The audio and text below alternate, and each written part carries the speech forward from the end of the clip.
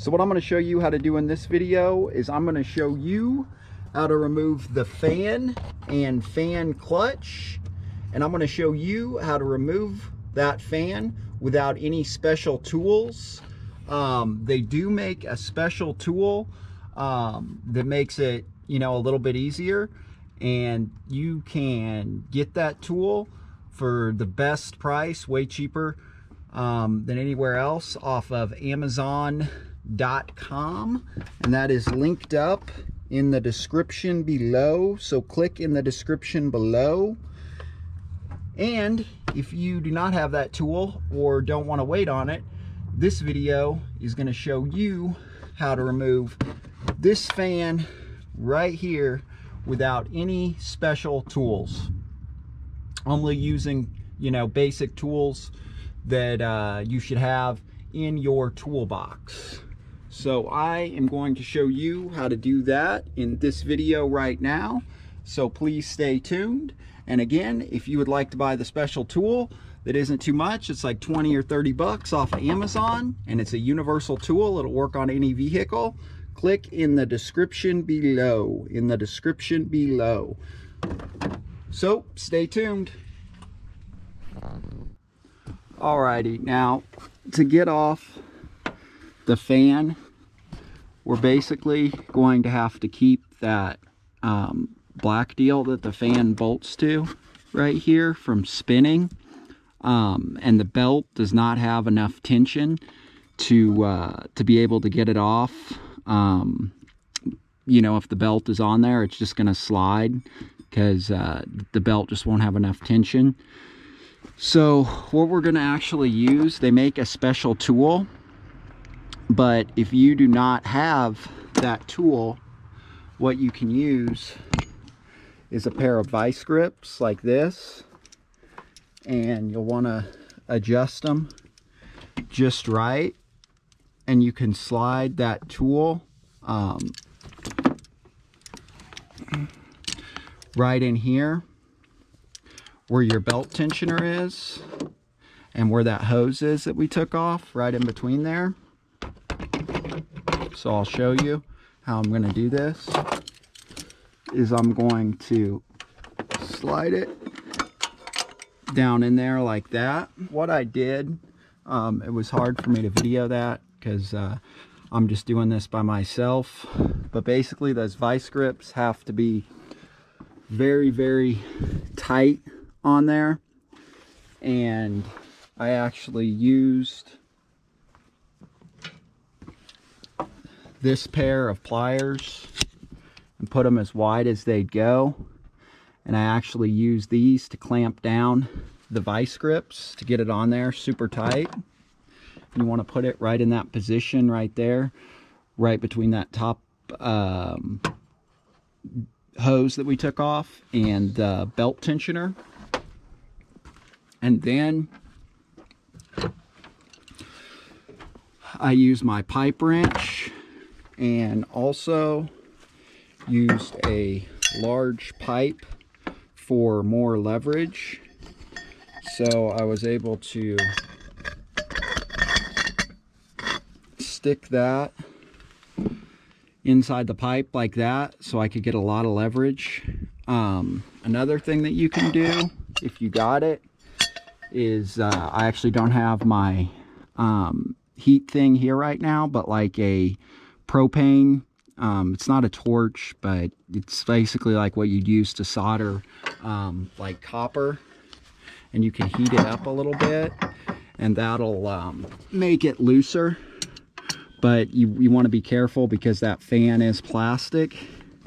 So then what I did is you put that pipe wrench on the nut and then break it loose, and I got it broken loose, as you can see, because it is spinning off of there.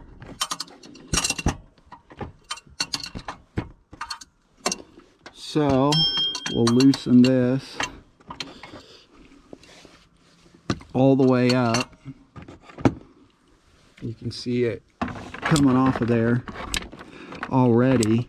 And they do make a tool, if you're so lucky as to have it, that'll go in those holes and make it a lot easier to get this off.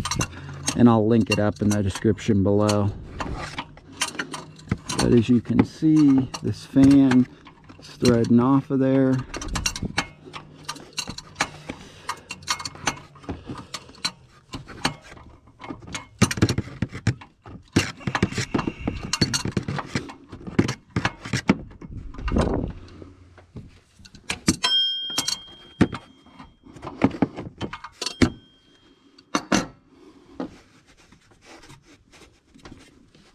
So after you get it loose enough, you can just go ahead and spin it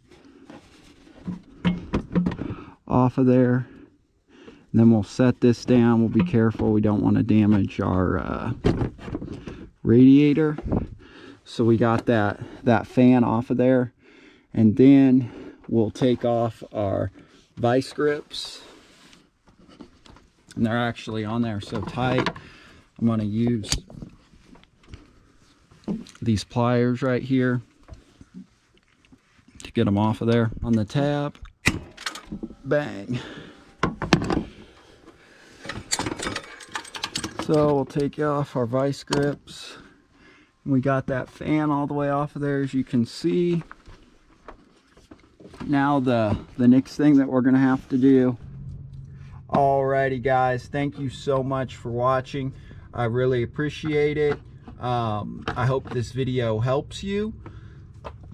Like I said, if this did not work for you and you need that special tool that is a universal tool that'll work on any year, make, or model vehicle, click below in the description.